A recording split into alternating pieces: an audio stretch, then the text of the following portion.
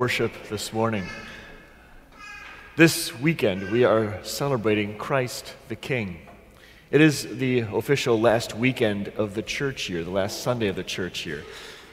We think back to all the things that we have seen from the very beginning of this church year as we started in the season of Advent, and then Christmas and our Savior's birth in Bethlehem, and then his suffering and death and his glorious resurrection, the gifts that come through the Holy Spirit in the season of Pentecost.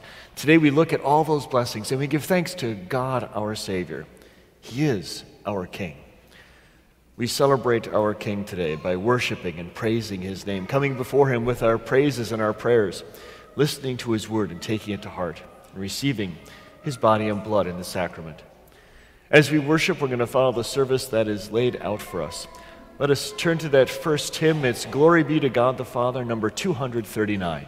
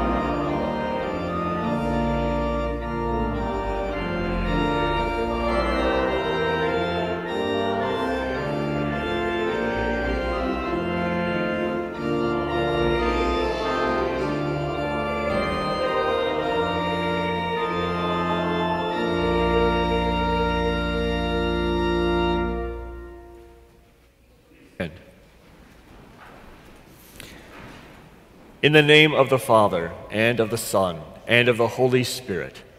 Amen.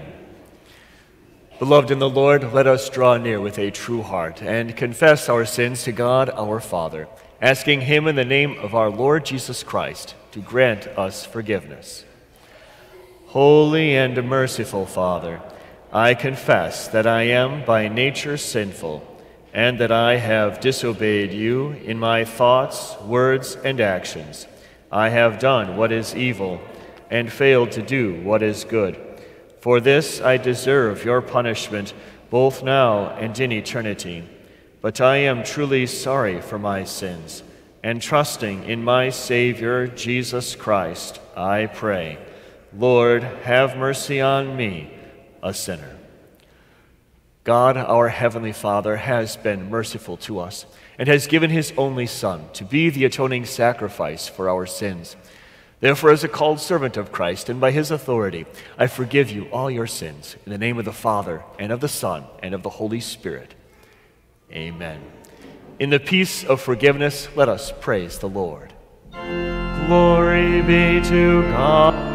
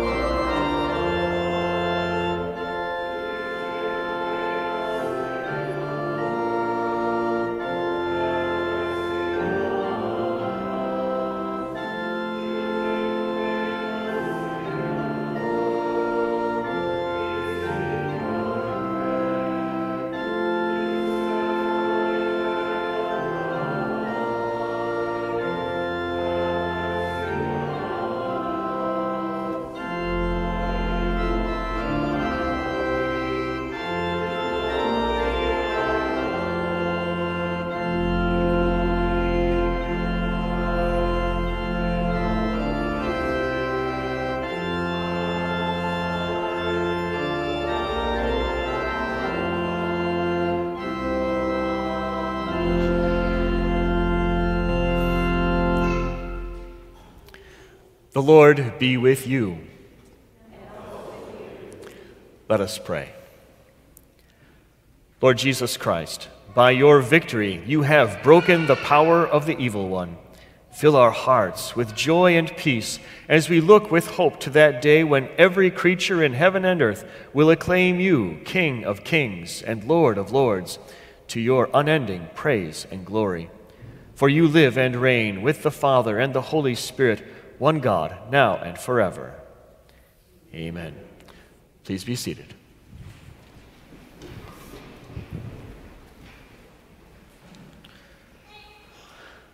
The first lesson that we hear and take to heart today is recorded for us in Paul's first letter to the Corinthians, chapter 15. It's part of the great resurrection chapter.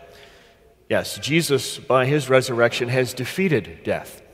And as our King, we share in his victory over death. Let's listen. But in fact, Christ has been raised from the dead, the firstfruits of those who have fallen asleep. For since death came by a man, the resurrection of the dead also is going to come by a man. For as in Adam they all die, so also in Christ they all will be made alive. But each in his own order, Christ as the firstfruits, and then Christ's people at his coming. Then comes the end, when he hands over the kingdom to God the Father, after he has done away with every other ruler and every other authority and power. For he must reign until he has put all his enemies under his feet. Death is the last enemy to be done away with. Certainly, he has put all things in subjection under his feet. Now, when it says that all things have been put in subjection, obviously that does not include the one who subjected all things to him. But when all things have been subjected to him, then the Son himself will also be subjected to the one who subjected all things to him, in order that God may be all in all. The word of our Lord. Alleluia. I am the Alpha and the Omega, the first and the last, the beginning and the end. Alleluia. Alleluia. Alleluia. Alleluia.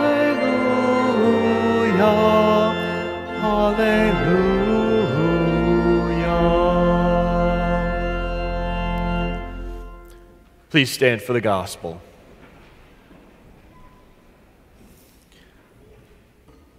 In the gospel lesson, we see Jesus, our King, as he is brought to the point where he truly serves his people in the utmost, suffering and dying for them. Even though he is mocked, yet he is our King. Matthew 27. Then the governor's soldiers took Jesus into the praetorium and gathered the whole cohort of soldiers around him. They stripped him and put a scarlet robe on him. They twisted together a crown of thorns and put it on his head. They put a staff in his right hand, knelt in front of him, and mocked him by saying, "Hail, King of the Jews." They spit on him, took the staff, and hit him repeatedly on his head. After they had mocked him, they took off the robe and put his own clothes on him. Then they led him away to crucify him. The gospel of our Lord. I invite you to confess the one Christian faith by saying together the Nicene Creed. We believe in one God, the Father, the Almighty, maker of heaven and earth, of all that is seen and unseen. We believe in one Lord, Jesus Christ, the only Son of God, eternally begotten of the Father, God from God, light from light, true God from true God, begotten, not made, of one being with the Father. Through him all things were made. For us and for our salvation, he came down from heaven, was incarnate of the Holy Spirit and the Virgin Mary, and became fully human. For our sake he was crucified under Pontius Pilate. He suffered death and was buried. On the third day he rose again in accordance with the Scriptures. He ascended into heaven and is seated at the right hand of the Father. He will come again in glory to judge the living and the dead, and his kingdom will have no end. We believe in the Holy Spirit, the Lord, the giver of life, who proceeds from the Father and the Son, who in unity with the Father and the Son is worshipped and glorified, who has spoken through the prophets. We believe in one holy Christian and apostolic church. We acknowledge one baptism for the forgiveness of sin. We look for the resurrection of the dead and the life of the world to come. Amen. Please be seated. Let's sing our next hymn, Saints Behold the Sight is Glorious, number 216.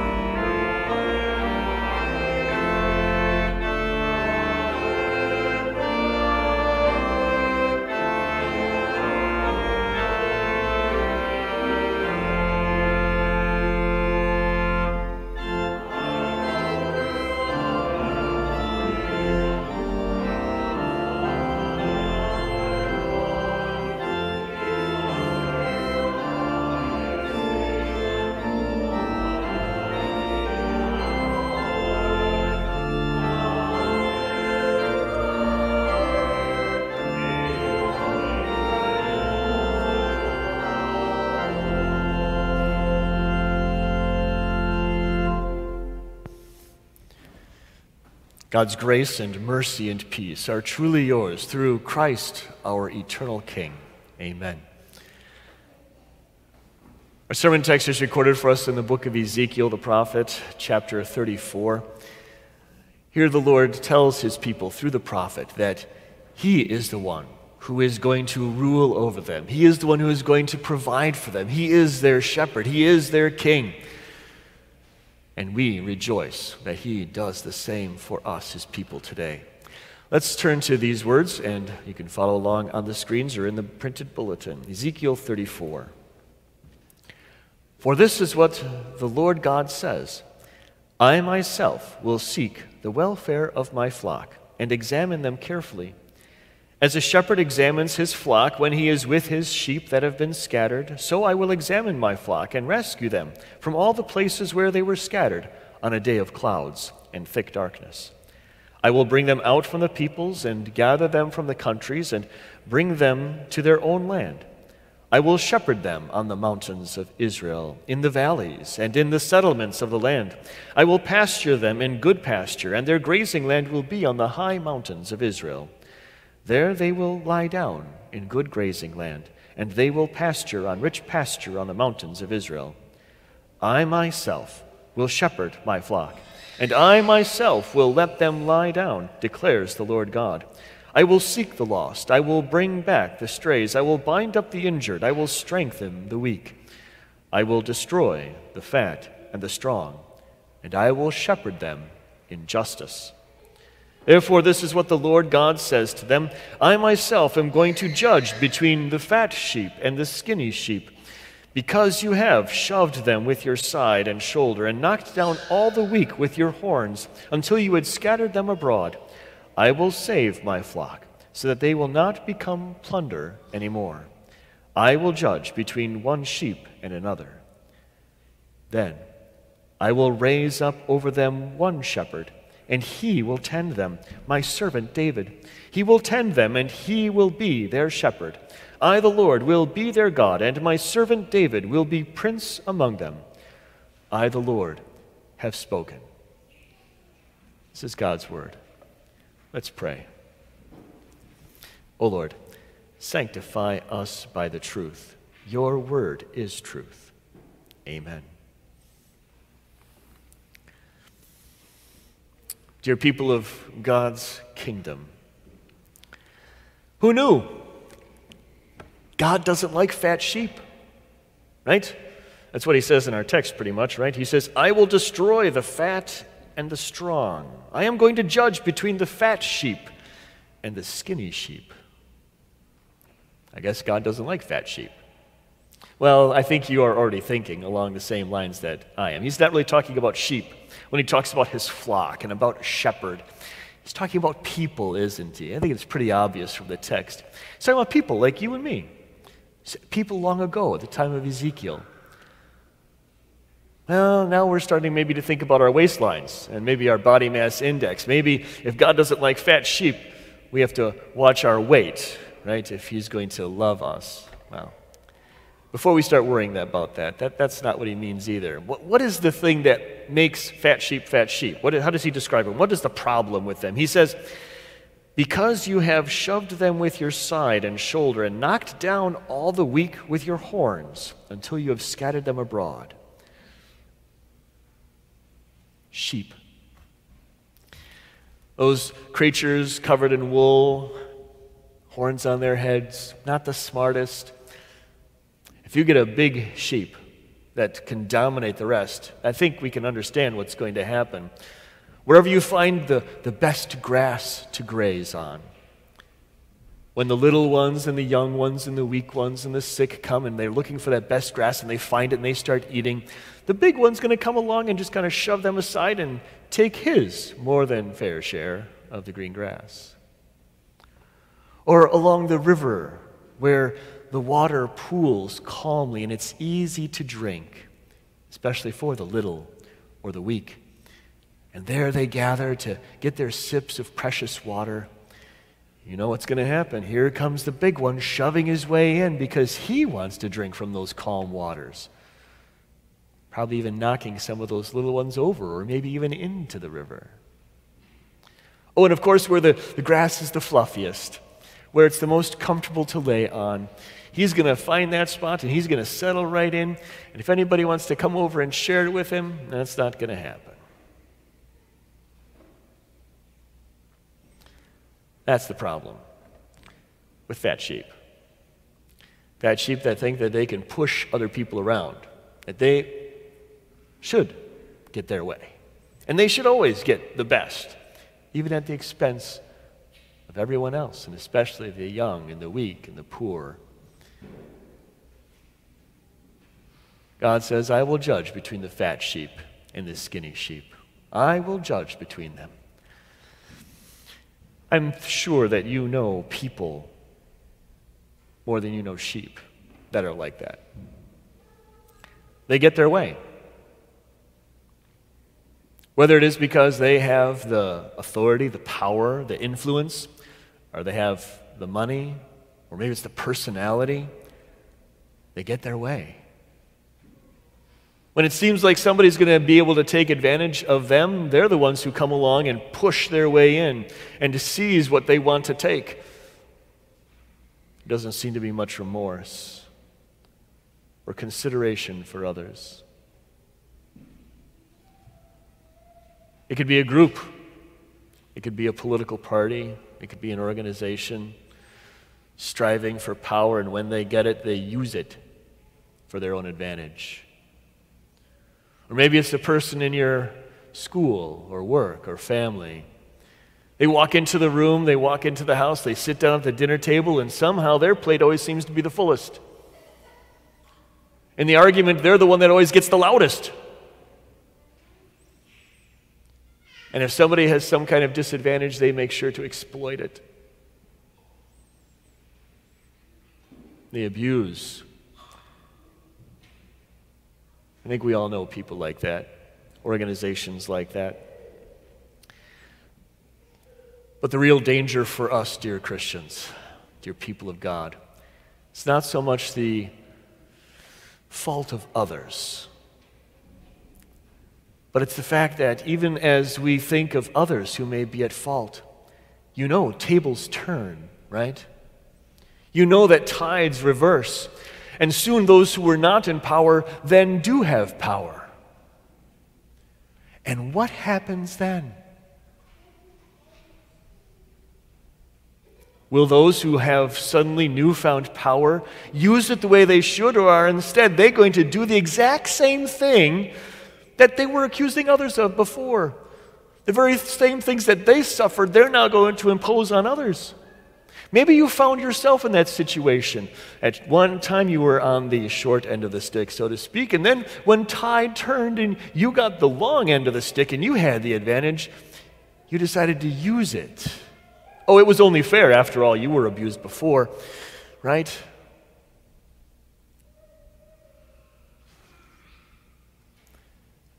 Doesn't matter. God doesn't like fat sheep. Shoving, pushing, taking advantage.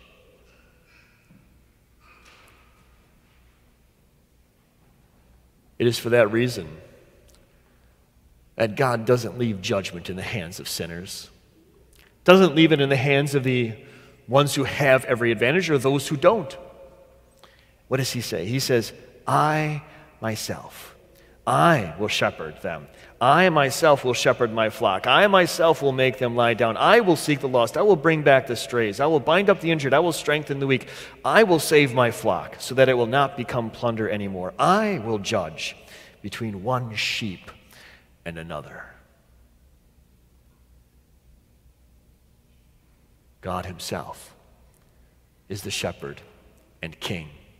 He is the one who is going to be able to take the rich pasture, the quiet waters, the comfortable places of rest, and make sure that you get what you need and that everybody gets what they need. He is the one who is able to do it. You know our Savior, Jesus Christ. You saw him again today in the gospel lesson. The one who holds all power in his hand. The one who can call on legions and legions of angels to accomplish whatever he would desire. What does he do? Does he seize that power and begin to wield it for his own advantage? Does he do? Of course not. Instead, when he is surrounded by his enemies, when they abuse him and mock him, he lets them. Why?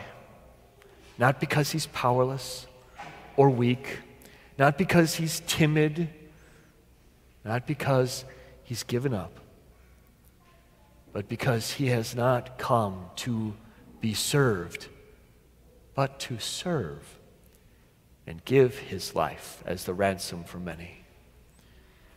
As he was being beaten by those soldiers, he knew that this was all exactly as God had planned. He had prayed the night before, Lord, if it is possible, may this cup be taken from me, yet not my will, but yours be done. And so the Lord's will, the will of his heavenly Father, was done. After abusing him, they led him away to crucify him. Talk about suffering. Talk about abuse. And you know why? It's because of us, because of the world of sinners, and we who inhabit it. That Jesus himself was punished. Talk about getting the short end of the stick, right? Being on the low side of the tide. Talk about being judged. It was Jesus who suffered the full wrath of the justice of the Heavenly Father. Why did Jesus endure it? so that you, fat or skinny, sinful sheep, would not be judged by God and condemned, but instead so that when God looks at you, instead of seeing the sinner that you are, he sees a perfection achieved only by Jesus Christ and now given to you. You see, Jesus on that cross wasn't defeated, he was winning a victory, defeating the worst of our enemies. Just as much as we might like to think of those around us in this life as enemies, surely the ones that need to be defeated and destroyed, their power removed, are sin, death, and the devil. And so that's exactly what Jesus came to do. And by God's power and grace, that is exactly what he accomplished. And that is exactly what he now gives to you. Our King shares his victory with us. He tells you that you are his people, and that he will watch over you. That shepherd, Jesus our Savior, rules. He rules in your hearts. He rules over the world. He pastures you with the richness of his word. He lets you come here to drink deep of the waters of life. He bids you rest. As we see once again all that our Savior has done, and find in him all that we need, our peace, our joy, our rest, we gladly listen and follow him. He says, "Take my yoke upon you and learn from me, for I am humble and gentle in heart. You will find rest for your souls." We, like our Savior Jesus, take upon that yoke of humble service in his kingdom, not looking for our own advantage, not looking of how we can get ahead, but how we can use all that we are and all that we have to serve others, to make sure that others have exactly what they need in this world. Whether it be a meal on Thanksgiving Day, or whether it be a roof over their heads, clothes on their backs, or most importantly, the gospel of Jesus Christ our Savior. That they know Jesus their King and the victory he has won.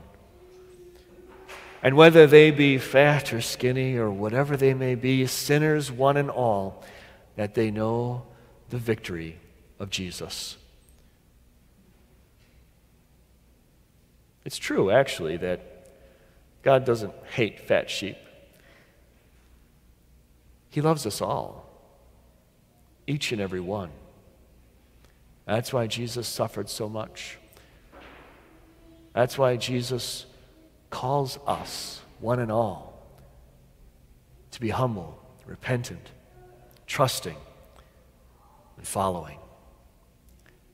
Jesus is the shepherd, the Savior, the King. Amen. Please stand. May the peace of God, which surpasses our understanding, guard and keep our hearts and our minds in Christ Jesus. Amen.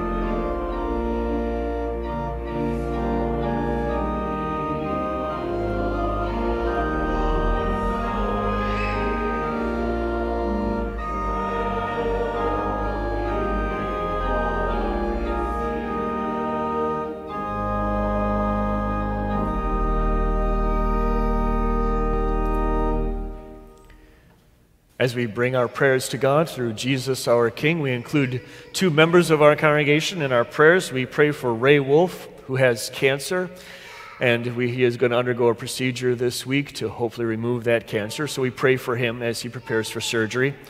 We also pray for our sister in Christ, Bertha Lavin. She just was put on hospice and is apparently coming to the end of her time among us. We pray.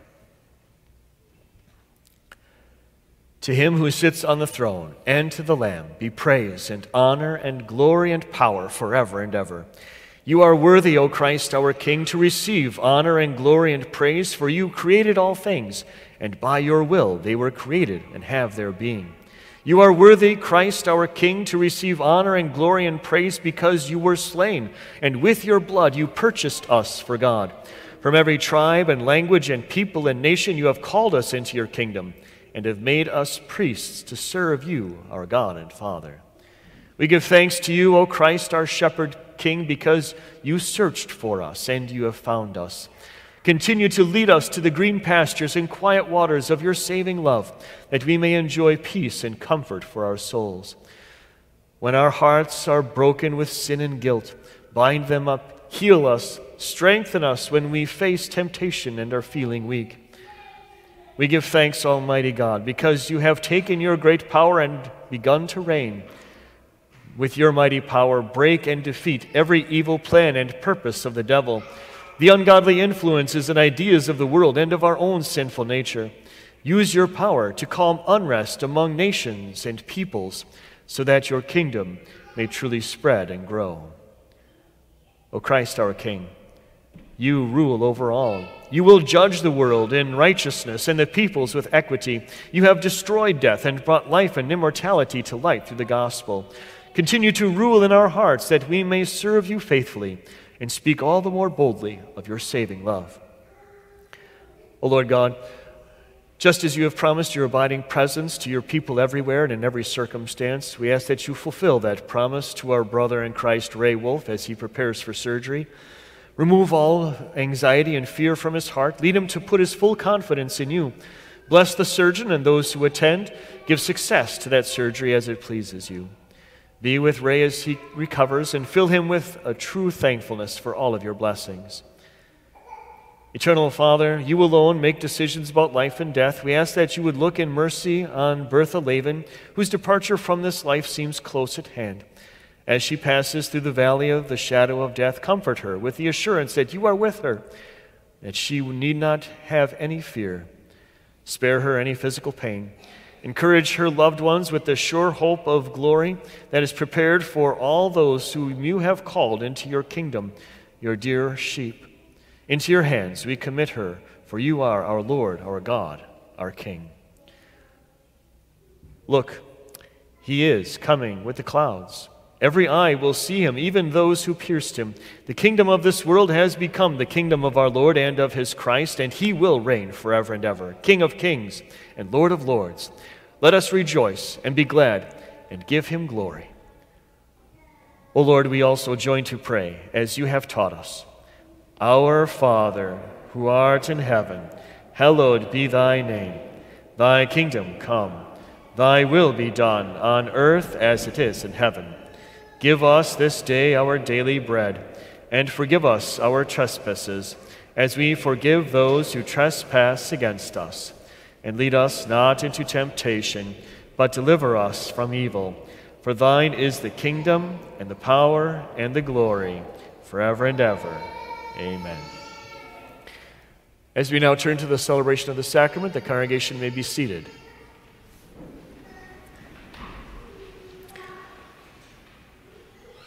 The Lord be with you. Lift up your hearts. We lift them up to the Lord. Let us give thanks to the Lord our God. It is good and right so to do. It is truly good and right that we should at all times and in all places give you thanks, O Lord, Holy Father, Almighty and everlasting God, through Jesus Christ our Lord, who preserves his church to the end of time, when he will come again as King to judge all people and take his own to glory. Therefore, with all the saints on earth and hosts of heaven, we praise your holy name and join their glorious song.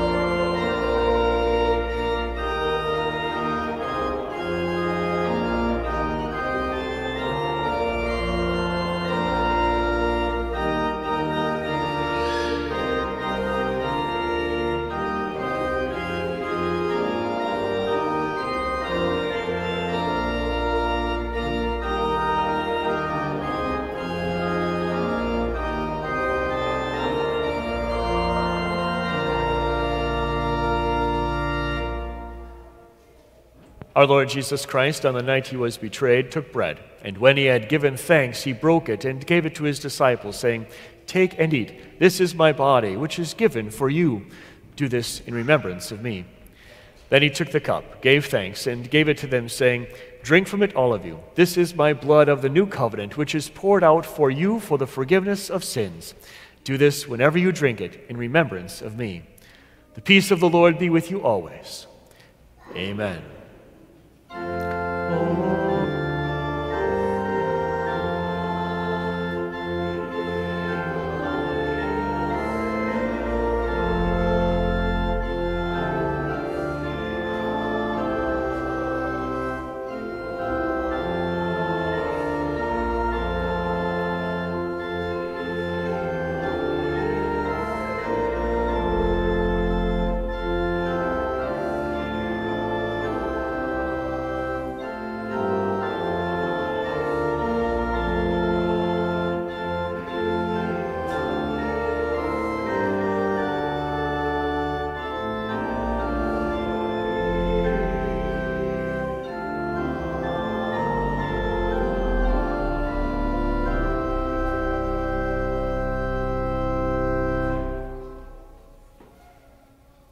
Now prepare to receive the Lord's Supper. We ask those of you of our membership and fellowship who are preparing to take the Lord's Supper to please stand.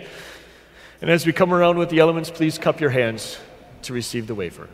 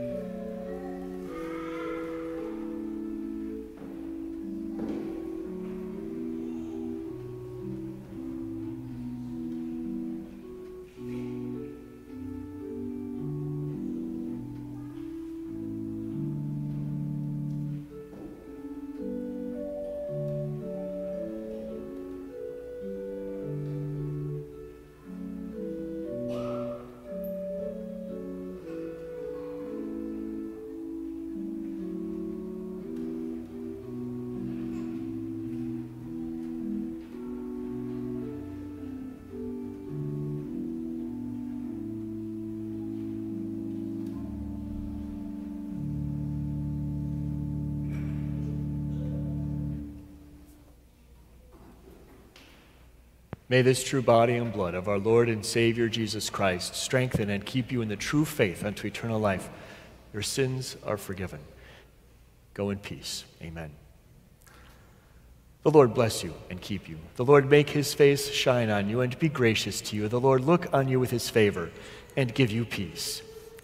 Amen. Let's sing our closing hymn for our worship today, Crown Him with Many Crowns, number 341.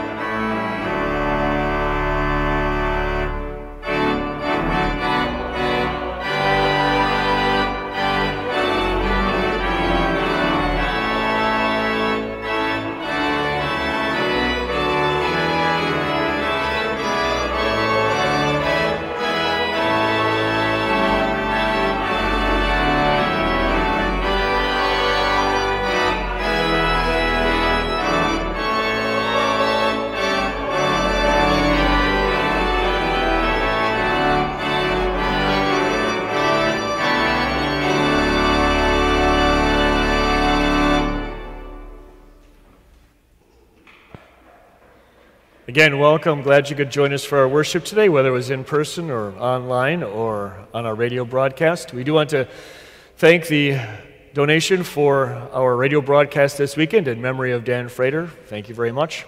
Also wanted to highlight that we are having our Thanksgiving worship this coming week on Wednesday evening at 6:30 and that Thursday morning at 9 o'clock a.m. We are also planning a Thanksgiving meal from 10:30 to 12:30 here at St. Paul's. We are doing delivery and curbside pickup as well. There is a sign-up sheet for those who wish to help, especially we need help with delivery, people that know the area well and are able to make deliveries, because there are obviously going to be a lot of them. So if you're interested, please talk to me or sign up on the sheet. Also, just wanted to highlight the fact that this coming month of December, we are going to continue having our mask-only services. In fact, we're going to do more of them. We're going to be doing them every Thursday, especially that 3rd and the 10th, and then the 17th. Those two, the 3rd and the 17th, are going to be communion. Also, then the following Thursdays are going to be Christmas Eve and New Year's Eve. So watch for more information on a mask-only service for those as well. Those are the main announcements. I encourage you to stick around for our fellowship time right afterwards. Also, there's going to be Sunday school, so please stick around for a little bit and chat, and we'll be able to encourage one another as we continue to serve one another in God's kingdom. Looking out for one another, strengthening the weak, and encouraging so that we all may continue to live with Christ in his kingdom. May God grant you peace always.